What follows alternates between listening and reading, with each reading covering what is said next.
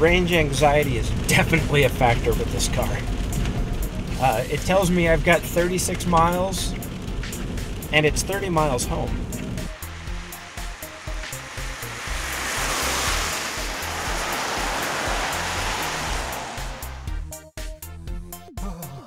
Cold. I can't turn on my heater.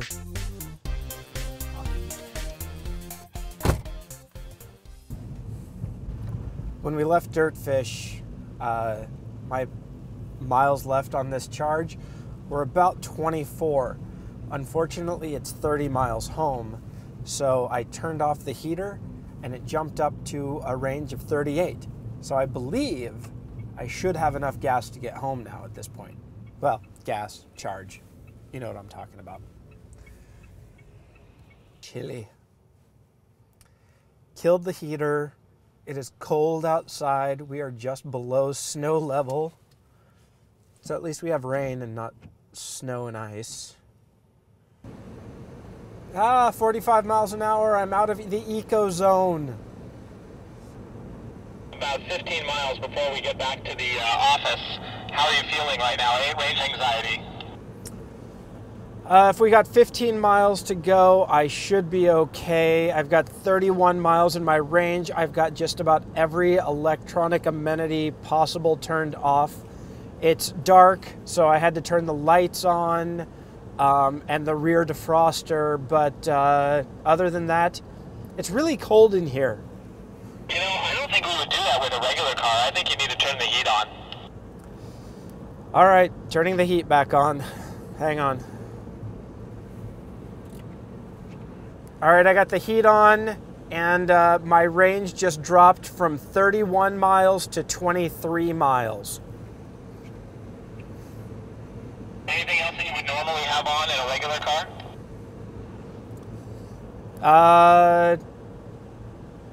Yeah, maybe the seat warmers. I'm not sure where they are in this thing, though. What about your right knee, your gas pedal knee? But that may be just a bit excessive. I'm not sure I'm willing to take the risk for a warm tushy at this point. I think that's a compromise you'll have to just accept and not turn on the heater, the seat warmers. Copy that. No seat warmers it is.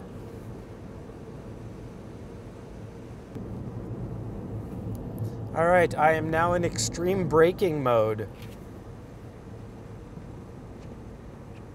Hopefully you'll get your mileage way up. Well, since I've turned the heater on and I switched over to B mode, I have 17 miles left in my charge. And there's a big hill between here and the office. So how are you feeling, like, intimidation-wise? Do you feel like you're just driving around in a tin can? Or do you feel perfectly comfortable safety-wise? With most of the cars that are out on the road, I feel perfectly safe, but I have been very intimidated by a few large trucks that have been out on the road. I'm not talking semis, I'm just talking full-size pickups.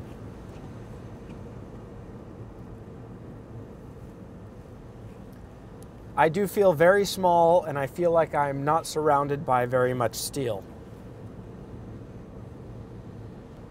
Just kind of slow down at that light. Did you feel more grab from the regen system? I really didn't notice it too much, quite honestly.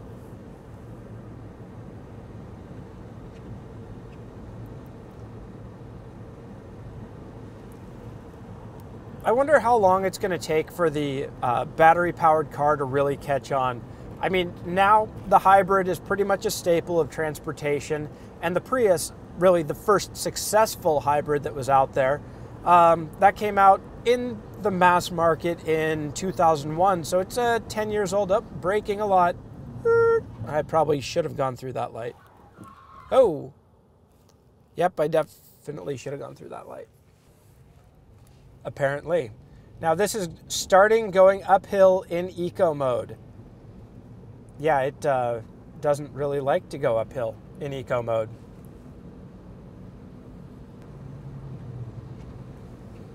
I've got a range of 14 miles left.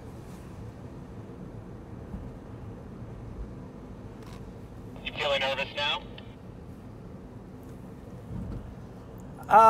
Just because I know there is one big hill remaining.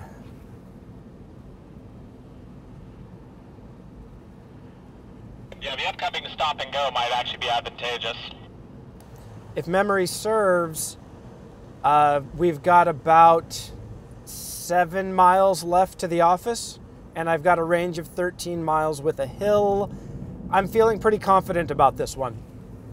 Hey, there's a freeway. You can just get on the... Oh, no, you can't, because you don't have the range. I don't get to play on the freeway.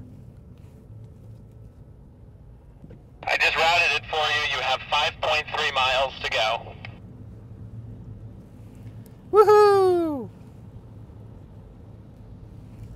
I'm thinking it was a good idea not to take that 3-mile detour for dinner.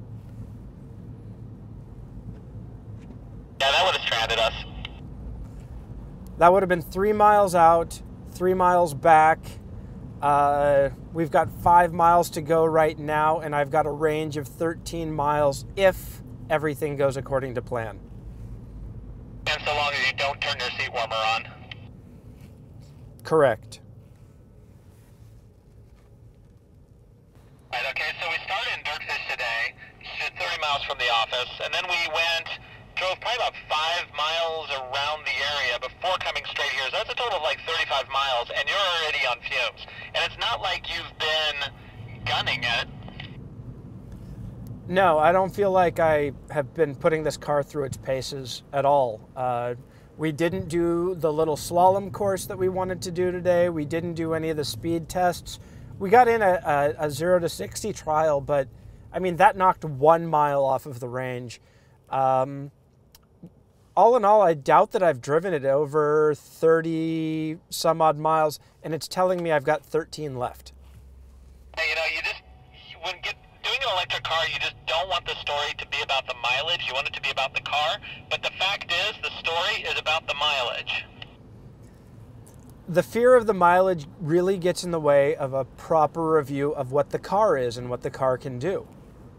So on the upside, we can try driving it again in 22 hours after the batteries are charged. Hooray! We'll be able to drive it at, let's see, it is 4:30 right now. So around 2 o'clock tomorrow, the car will be ready. I'm weeping right now. Yeah. Well, I mean, if you had a quick charger, not the super heavy-duty charger, but the quick charger at home or at the office, we could have it ready again in 8 hours. So you drive it, you sleep, and then you get to drive it again. That's semi-practical. Really underscores the necessity of having a quick charger. Oh, yeah. I don't think that you could justify owning this car without having a quick charger. The robot's entirely made of carbon fiber and fiber optics. Tofu. It's all made of tofu. Ball bearings. Everything's ball bearings these days. Okay, we've made it up the hill. What's your mileage at? We've made it up the hill. I have got 8 miles to go. So traveling what was probably 3 miles from the bottom of the hill until we were all the way at the very crest. That actually cost me 5 miles.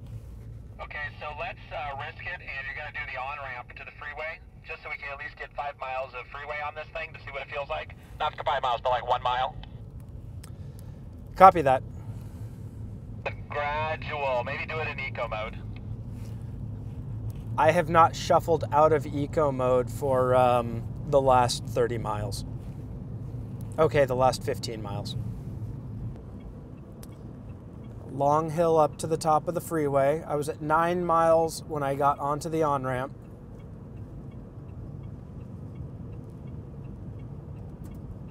Now I've got a range of 8 miles. Pedal is on the floor. 50 miles an hour.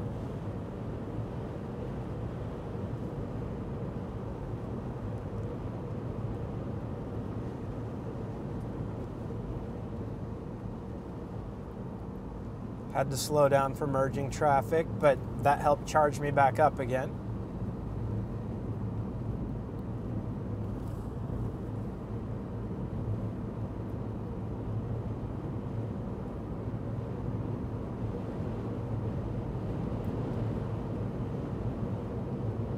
Still didn't get up to true proper freeway speeds.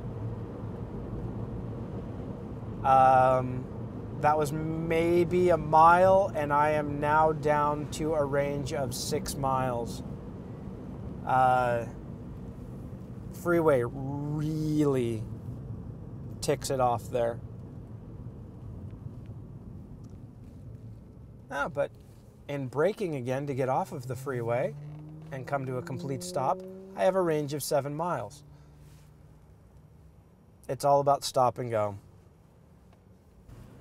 Well, it looks like I'm in the clear. I got 6 miles of range left. Most of the trip is downhill, and it's only about 2 miles to the office,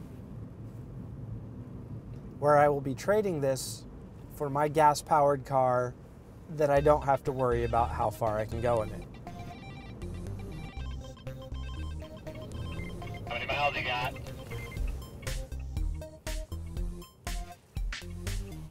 I actually have gained miles. Well, I had lost, and now I am back up to exactly the same mileage as when I got off of the freeway a mile and a half ago. I've got 7 miles remaining pulling into the office.